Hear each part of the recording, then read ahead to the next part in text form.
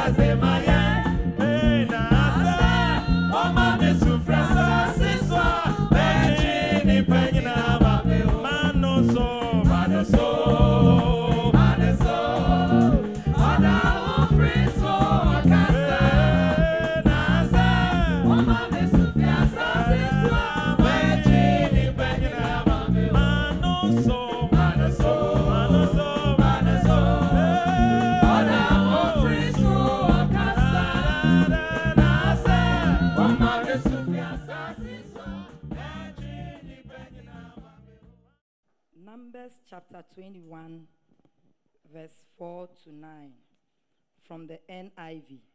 Numbers chapter 21, verse 4 to 9. They traveled from Mount Hor along the route to the Red Sea to go around Edom. But the people grew impatient on the way. They spoke against God and against Moses and said, "Why have you brought us up out of Egypt to die in the wilderness? Why have you brought us up out of Egypt to die in the wilderness? There is no bread, there is no water, and we detest this miserable food." Then the Lord sent venomous snakes among them. They bite the people, and many Israelites died. The people came to Moses and said, "We sinned when we spoke against the Lord and against you. Pray that the Lord will take the snakes away from us." So Moses prayed for the people. Verse 8. The Lord said to Moses, "Make a snake and put it up on a pole. Anyone who is bitten can look at it and live." So Moses made a bronze snake and put it up on a pole. Then when anyone was bitten by a snake and looked at the bronze snake, they lived. Please, I repeat verse 9. So Moses made a bronze snake and put it up on a pole. Then when anyone was bitten by a snake and looked at the bronze snake, they lived. Amen. Speak to me, Lord, speak, that I may hear your servants waits upon you, longing for you to show me your ways that brings me eternal life. If I daily keep your ways, and I am obedient to you,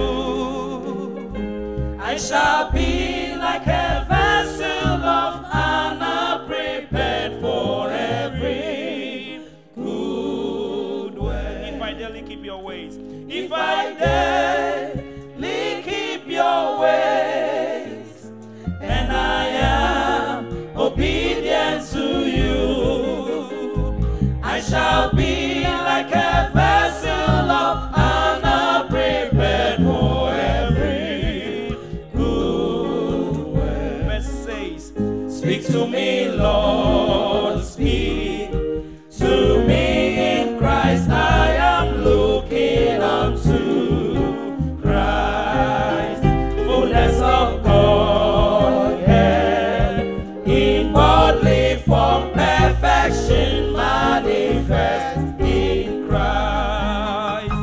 If I lift Christ upon high, and I am obedient to you, I shall be like a true servant who draws all people to his master. Let's take it again. Speak to me, Lord, speak to me in Christ. I am looking unto Christ, fullness of Godhead, in bodily form, perfection manifest in Christ. If I lift Christ upon high, and I am obedient to you, I shall be like a true servant who draws all people to his master. Praise the Lord. Hallelujah. I'm speaking on the topic, there is still hope in Christ. Amen. So wherever you are, I want you to join us. And I want to tell you that there is still hope in Christ. Hallelujah. Amen. Our first reading has been read to you already, and that was from Numbers chapter 21, verse 4 through to 9. And the second reading is taken from John chapter 3, verses 14 and 15. John chapter 3, verses 14 and 15. I'm reading from the New International Version. Just as Moses lifted up the snake in the desert, so the Son of Man must be lifted up, that everyone who believes in him may have eternal life. Amen. Say amen. Amen. Just as Moses lifted the snake in the desert, so the Son of Man must be lifted up, and that whoever believes in him may have eternal life. Amen. There is still life, or there is still hope in Christ. Amen. There is still hope in Christ. The Lord delivered the people of Israel from slavery in Egypt and then sent them to Canaan. Israel's journey from Egypt to Canaan had many, many challenges. And it is just like people who live through life's journey on earth here till go to the glory. In other words, when we live on earth here, we go through many challenges. And as we go through these challenges, we learn lessons from them. So if we try to discuss how Israel left Egypt and then went to Canaan, we have many lessons that we can actually draw from their journey. And I want us to pick one of the encounters that they had and discuss it with you this morning. When Israel suffered in the wilderness to Canaan, when they actually got closer to Canaan, they needed to pass through a town that was called Edom, or a nation that was called Edom. And the Edomites come from Esau. So if you want to examine it, you realize that Edomites are the friends of the Israelites, because Jacob was a brother to Esau. Esau was the elderly person. So when Moses and his team went to the border of Edom, he sent delegation to go and see the king of Edom. That, please, your brother, the Israelites, are crossing to Canaan. So I would like you to assist us by allowing us to pass through Edom. You will not eat your food. You will not drink your water. And if you eat your food and drink your water too, you will pay for it. Just allow us to go through this wilderness experience through your own country. When the king heard of it, he and his generals met and said that, no, we will not allow you to go through our country. When Moses heard of it, he was surprised and worried. So he sent another delegation and said, please, I plead with you. As I have said, we will pay for every food we eat. We will pay for every water we drink. We will not allow our animals to disturb you. Just allow us. And he said that, didn't you hear what I said? If you come on us, I will just allay my army and we will fight against you. And then he organized his army. So Moses stopped and he said that we wouldn't go through Edom. But by not going through Edom, it meant that they had to go through a longer journey. Already the people were tired and they were frustrated. So when they started going through the borders of Edom, the people were worried and said that, oh, what is happening? And that is where their predicament started. They were very, very frustrated and started to speak against God and Moses. So when they spoke against God and Moses, the Lord was angry. And this time, he allows snakes, poisonous snakes, to come and destroy them in the desert. You see, it's very, very worrying when the Lord allowed the snakes to come and bite them. And then the one who was bitten by the snake was leading to death. So when the people realized that they were dying and the snakes were biting them, Then they went back to Moses and said that, Moses, we have sinned against God and against you. So please plead to the Lord to forgive us. And when Moses prayed, the Lord said that, well, I'm going to give you a solution. The solution is that I want you to make a brazen serpent and then hang it on a pole so that whoever looks at it will live. So you only have to be obedient and look at it and live. Now, this is the story that I want us to draw some lessons from them. 5 cardinal points within the story that I would like us to draw lessons from. Don't forget that we are speaking on the topic, there is still hope in Christ. Now, if you examine the story well, the people were very, very worried. And the first point that I want us to draw is to find out the cause of the frustration that they were encountering. They were worried, frustrated. So they started to speak. They started to accuse God. And they started to accuse their leader, Moses. What was the cause of their trouble? I want you to think about it. Why were they speaking against the Lord and against Moses? What was the cause? I would like you to answer this one so you can tell your neighbor, if you are listening to this message with a friend, with your wife, with your husband, you tell your husband your answer. And then when I say it, then you try to find out the one who got it right. So those people who are here, what is the answer? What do you think was the remote cause of the trouble that they were having, the frustration? What do you think? Can somebody guess? From verse 5, the people were complaining that they had nothing to eat nor water to drink, and that they are even about to die in that place. And so the stress that they were going through caused them to complain. So the stress that they were going through. Thank you very much. Thank you. And what was the cause of the stress? Their problem. Can another person try so that then I end it there?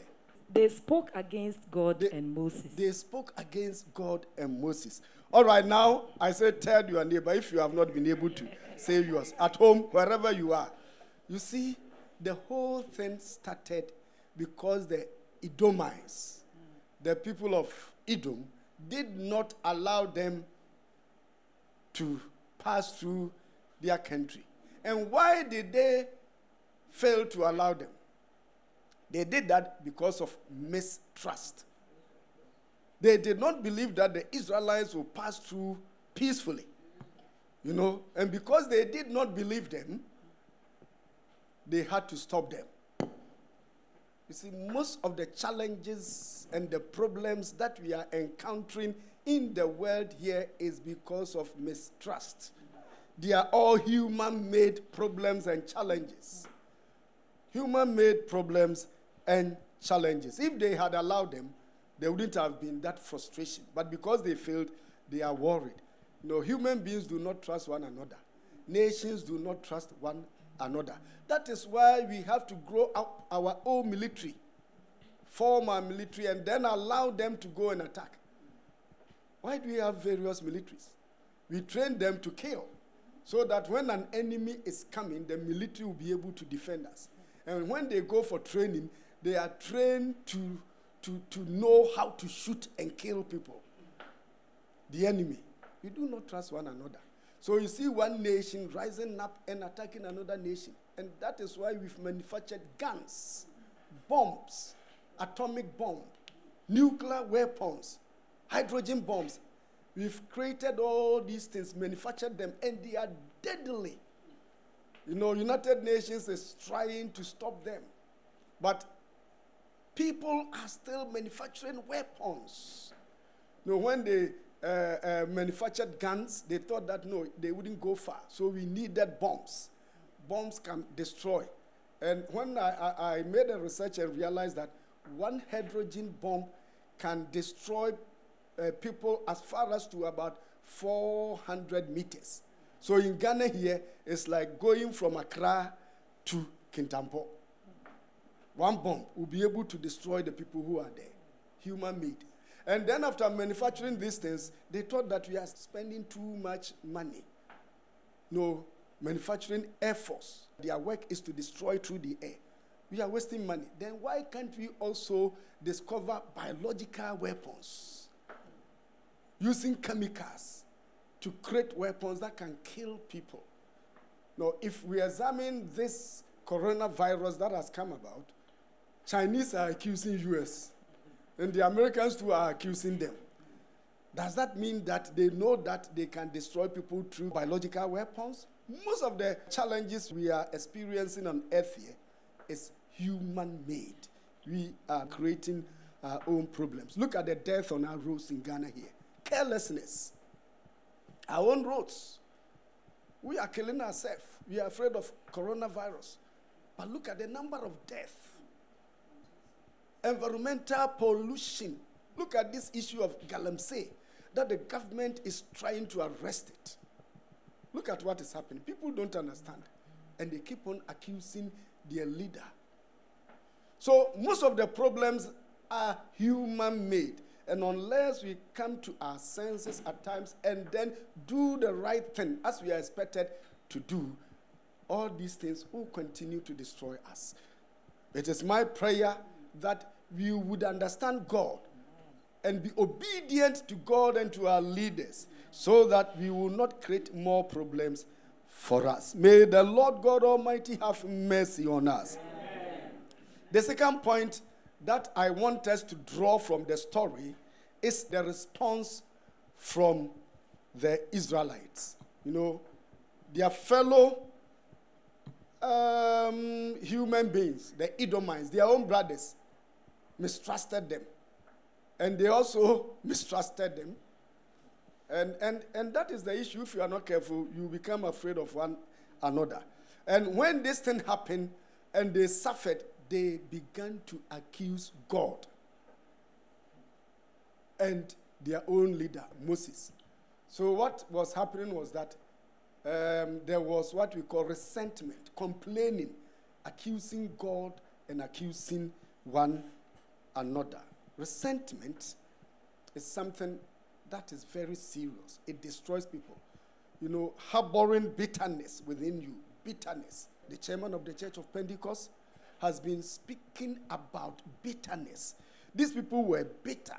They were worried and started accusing God. And if you examine the content of their accusation, it was serious. They spoke against God and against Moses and said, "Why have you brought us up out of Egypt to die in the desert? You know, there is no bread, there is no water, and we detest this miserable food. We are fed up with this useless food." This is what they were trying to say. Why have you brought us up from Egypt? Most of them were young people. The older generation had passed away. So why were they saying that, why have you taken us out of Egypt? That means they picked the evils of the older generation and they repeated it. Sometimes we fail to learn lessons from the past. We failed. And if we fail to draw lessons from the past, we will continue to suffer. Their fathers and their forefathers erred. They sinned against God and spoke against him, and as such, they suffered, and almost all of them died except two.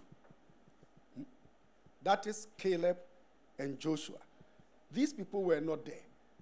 They were the younger generation. Yet, they were repeating the mistakes of the past. Do not repeat the mistake of the past. Try to arrange yourself in such a way that you will be an obedient son, obedient daughter, obedient child of the Almighty One. The Lord loves you, and the Lord always wants to prepare you, and he wants your best. You know, he doesn't want to destroy you. He wants you to prosper.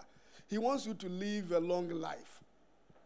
But if you do not listen to him, then because of the just nature of God, he is a God of justice, the God of justice, he would have to bring in some sort of judgment. So they were repeating the mistake of the past.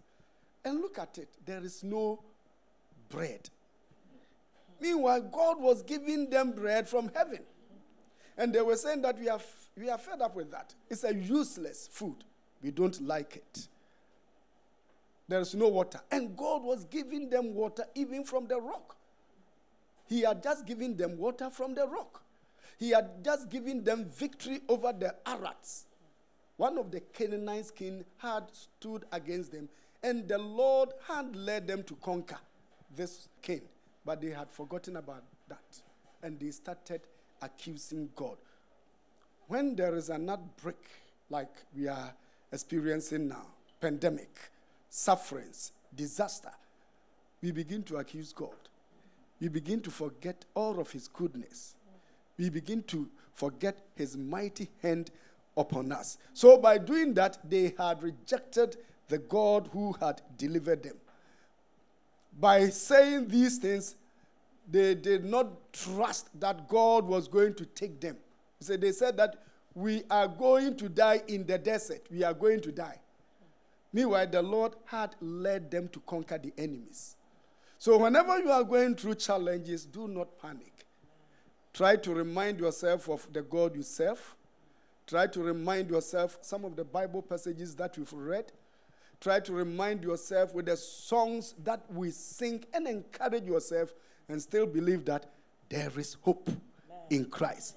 And that Christ is still powerful and that Jesus is very, very real. And begin to appreciate the goodness and mercies of God. These people forgot all of these things and started accusing God. People who demonstrated that they were very ungrateful to God for what he was doing to that. Meanwhile, they had done that, and the Lord had forgiven them. You see, we read Numbers chapter 21. In Numbers chapter 20, they spoke worse things, and God forgave them. He forgave them. And they repeated the same thing. So God had to respond. And that is the third point that I want you to observe. The response by the Lord. When they did that, because he's a God of justice, he had to execute judgment. The judgment was that he allowed poisonous snakes to come and devour them. The truth is that there were dangerous and poisonous snakes in the desert. But the mercies of God and the provision of God was preventing these snakes from attacking them. There were dangerous animals in the desert, but the mercies of God was preventing these dangerous animals to come and destroy them. So when they did that, the Lord only had to allow the snakes to come and devour them, destroy them. May the Lord have mercy on us. Amen. And when it came like that, they were just dying. They were dying. You see, God continues to forgive us.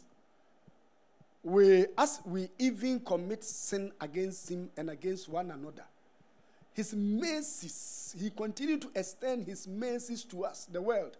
We have been doing many things against the creator of the universe, and he forgives. But when it comes to a certain point, then he allows some of nature's disasters to come, so that at least you know that there is a creator. There are some things that scientists cannot solve. There are some things that our human minds cannot solve. So when it comes to this condition and we appeal to him, then he will still exhibit his love. He will still show his power and let us know that indeed there is a creator. So when they did that, he had to allow the snakes to destroy them. But they did something that is very important. And I want you to take notice of that. And that is the fourth one. When the Lord responded through his judgment, they came to themselves and then repented of what they had done. That is, acknowledging their wrongdoing. That is the fourth point. They acknowledge their own wrongdoing. They said, no, we've sinned. So quickly, some of them moved to Moses. They said, oh, we've sinned by complaining and by accusing God and you. Please, may you appeal to God to forgive us. When there is a disaster, when people are going wrong and they do not know what to do, and when there is an outbreak like this, we need to appeal to the Almighty One. He has the power to forgive. He has the power to arrest the situation. So when they sinned, they came to Moses, please pray to God and ask him to forgive us. One of the things that destroy nations and communities is unrepentant hearts. When people sin and they continue to live in sin, when people do something that is wrong and they do not acknowledge that what they have done is wrong, sin continues to prevail. Disaster continues to prevail. But this one, they quickly repented of what they have done. If you have done something in your life that is destroying you, you need to repent. You need to confess your sin because there is still hope in Christ Jesus. And when this one happened, quickly, Moses prayed to God. And when Moses prayed to God, the Lord responded. The Lord only wanted them to come back to him. He's a father who is a loving father, who always wants the best for his children. So that brings us to the fifth point. The Lord took advantage of their repentance and demonstrated his mercy and grace. That's the fifth one. Taking advantage of what had happened, taking advantage of their confession, and demonstrating his mercy and grace. So what the Lord did was quickly to allow Moses to make a brazen serpent and then hang it on a pole and ask the people to look at it. And that those people who would look at it would be safe. I mean, it was just an act of faith. Why should the Lord make a snake? You know, snakes represent sin. In the Garden of Eden, it was snake that the devil used to deceive humanity. So God was dealing with sin. And as he was dealing with sin, he was killing, destroying the snake, striking the snake. So put the snake there, he has been destroyed. And so all our sins was put on this snake, and the snake was put on that pole. And it was an important lesson. The Lord took advantage of that and gave us a very good picture of what the Lord Jesus Christ was coming to do. But the issue was that you just look at it and you will be safe. You will live. So if you fail to look at it, although it's for everybody, you will not have it because you fail to obey it. When we look at the pandemic of coronavirus, the instructions that have been given by the World Health Organization, by the President of Ghana, by the Chairman of the Church of Pentecost, heads of churches, the Chief Imam, and many leaders of the country, the instructions are very simple. Wash your hands. Just wash your hands. Use sanitizer, you see, and then separate yourself. Don't attend big gathering. All of these things are guidelines that are supposed to help us. Observe them. You should not be disobedient. Once you are disobedient, you are not going to get healed. You are not going to be protected. So take these things serious. Then take advantage of what has happened. Many people were using their work as an excuse to not visit home after the close of work. Now men would have to stay home and then communicate with their wives and children. So the home is going to be strengthened. Whatever happens, take it as an advantage. So take this one as an advantage to strengthen your family life. Then strengthen your own personal devotion. Many people depend upon the prayers of pastors, prophets, bishops, apostles, and evangelists. Now strengthen yourself. There's no big gathering where people will go and demonstrate deliverance and healing. The Lord is your healer. Amen. Now read the Bible daily. Strengthen yourself. Listen to the word of God. Read good books, Christian books that will strengthen you. And as you pray at home, as you fast at home, as you read the Bible at home, as you organize family devotion, you yourself are going to be strengthened. Amen. You are going to know God from a different perspective. Not the God of Pastor so-and-so, Apostle so-and-so, Bishop so-and-so, but your own God. And this is what the Lord is asking you to do. So take advantage of that. Whatever happens, you just take a very good advantage of that. And then you realize that the Lord Jesus Christ also took advantage of this.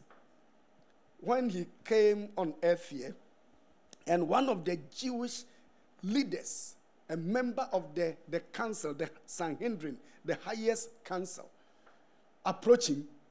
Then he told him, as Moses lifted up that brazen serpent in the desert, so the Son of Man will be lifted up, and whoever believes in him will be saved. Hallelujah.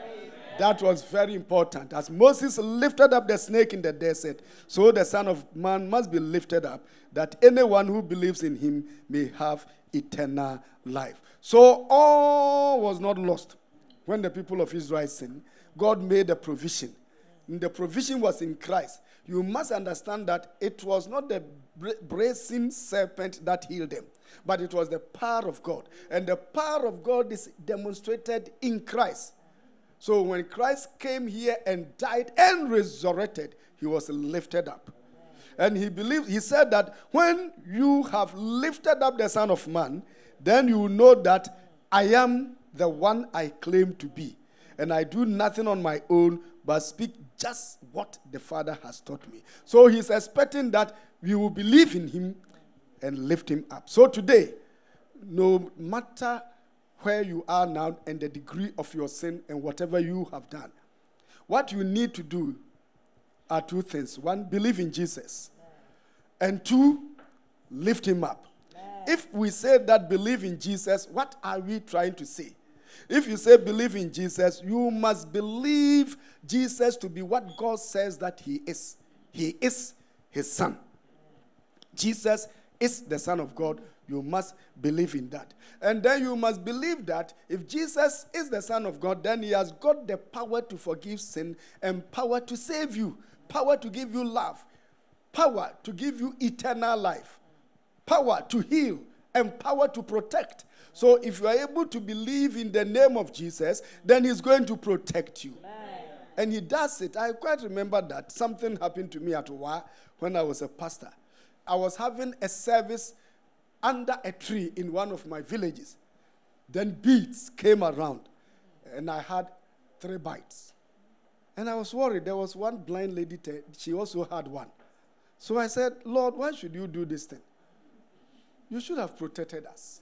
Then back in Kumasi, when I was also a pastor, I was conducting a funeral service. And then bees came and started biting people. I said, Lord, I'm going to officiate wedding tomorrow. The other day, I had 3. Today, I don't want you to allow the bees to bite me, because I would like to go and officiate the wedding peacefully and with a nice face, not with a face that had been bitten by bees. And I tell you, once I prayed that, the bees attacked some people, they never attacked me. And I said, so the other day I should have prayed. Because I didn't pray, they had the opportunity to disturb me. So now you have the opportunity to pray to Jesus. God has given him to us, and he's powerful. So once you pray to him, he will protect you. Trust him. He can do it. If you are already bitten, don't forget that he has still got the power to save you, power to heal. Because if you look at him, if you trust him, if you pray to him too, he is going to deliver you. And he is going to heal you. So, beloved, if you say lift up Jesus, what are we trying to say? By saying lift him up, it means you have to promote him. You have to exhort him. You have to believe that he is the greatest of all, and always proclaim his goodness and always rely on him. By accepting who he is and declaring who he is, you are lifting him up. He is the only deliverer. He is the only hope of the world. So where we are now, wherever you are, I would like you to rise up, because I want you to trust that Jesus can do it for you. I want you to believe that he's far above all things. Don't put away your trust in him. He is the Redeemer. He is the Savior. Look up to him. And once you look up to him, he is going to save you. He's going to give you hope. He's going to give you life. He's going to heal you. And he's going to give you what you deserve at this particular moment and the days ahead of us. Don't give up yet. I'm in control, watching over you to the end. Life may be dark, I'll be your light. In your weakness, my grace prevails. Look up to me, rely on me, keep trusting me in all you do. Surely my prayer senses with you. Surely victory will be yours. Look up to me. Look up to me. Rely on me. Keep trusting me in all you do. Surely my prayer senses with you. Surely victory will be yours. Don't give up yet. Don't give up yet. I'm in control, watching over you to the end. Life may be hard, I'll be your light. In your weakness, my grace prevails. Look up to me, rely on me, keep trusting me in all you do. Surely my prayer senses with you. Surely victory will be your end. As we are before the Almighty God, if you have not believed in the name of Jesus, I will compel you to believe in the name of Jesus, believing that what God has said about Jesus is true. He is the Son of God, and acknowledge him so. Wherever you are, I want you to believe in him right now. If you already believe in him too, know that he's watching over you to the end. He's watching over you to the end. And at this time, I would like you to commit your very selves to the Almighty One. Commit yourself that the Lord will protect you, that the Lord will watch over you, that the Lord will protect you. Now begin to pray. Father God, we pray, committing each individual to your Almighty hand. May you continue to pray. May you continue to protect even individuals. May you continue to cause individuals to be more careful, not to be negligent. May you continue to demonstrate your power. May the Shekinah glory cover one another. You are far above all things, and we trust that your grace will continue to take your people through. And therefore, Father God, as your people come before you, give them this hope that Jesus, your Son, is powerful and he is able to do more than we do or even we ask. May you fulfill this in the lives of all individuals. We trust you. Oh, yes, we believe. And we know you continue to do that. You are my great Redeemer. Great Redeemer, you are. My God, Lord of Lords. My hope is built on you. My hope is built on you. Oh, you are my fortress. Oh,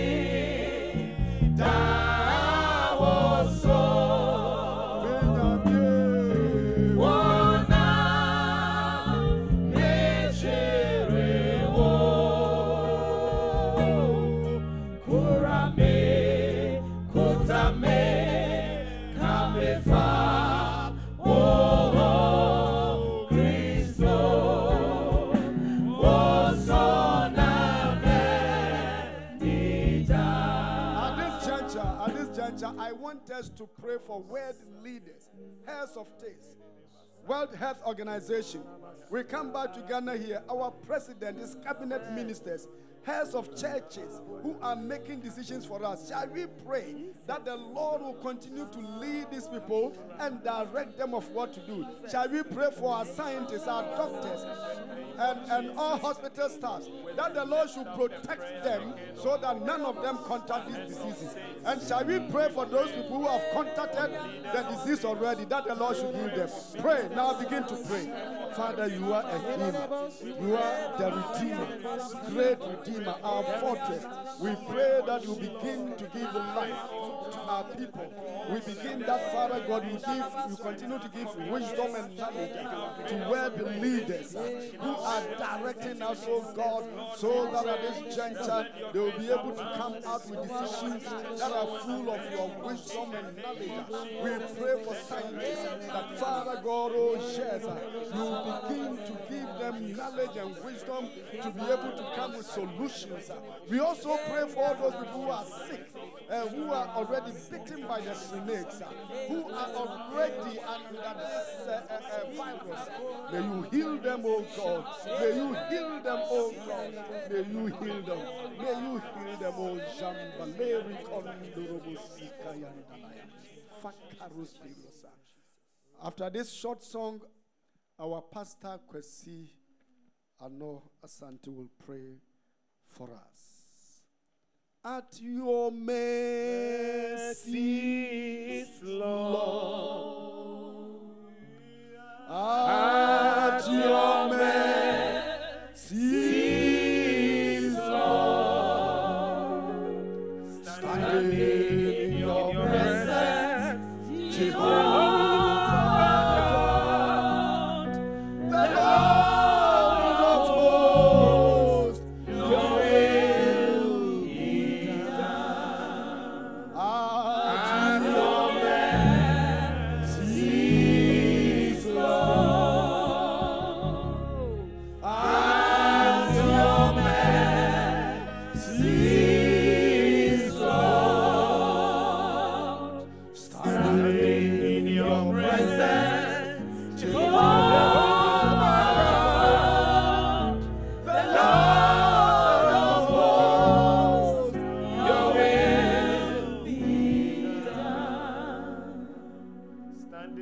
Forever.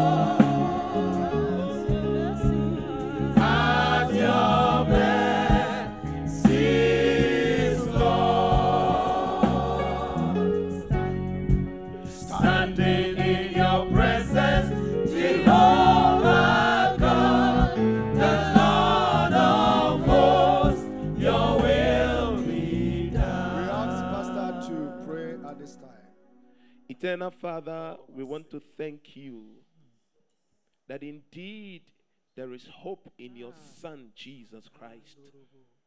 And so when we are at our wits' end and we do not know what to do, we can run to this shelter of hope and find mercy to help in time of need. Thank you for the lessons, Lord, we have drawn from Israel's journey through the wilderness to the land of promise. And when, Father, oh God, as a result of their sin, you raised the brazen snake, and when they looked onto that snake, they were received, and remedy was preferred. Lord Jesus, we look up to you in these times, Lord, that become our source of solace and intervene on our behalf.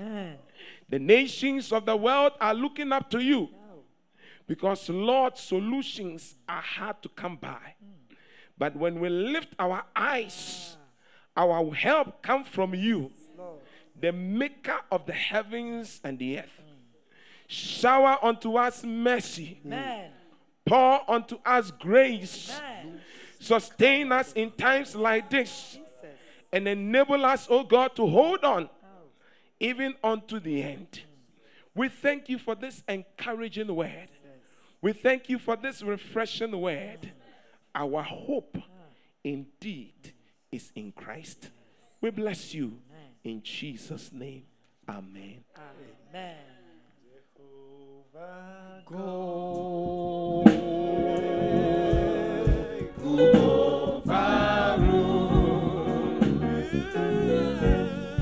I trust in you forevermore. Jehovah God, who overrules.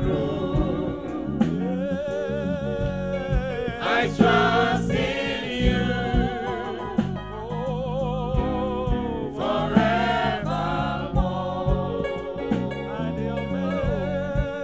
As your mercies, Lord. As your mercies, Lord. Standing in your presence, Jehovah God, the Lord of hosts, your will be done. Thank you very much for joining us this morning. And now receive benediction. May the one who does more than we ask or even what we can imagine be with you. May he protect you wherever you are. May he be with you in your going out and your coming in. May the one who is the shelter of the universe abide with you. And may his power be your shadow.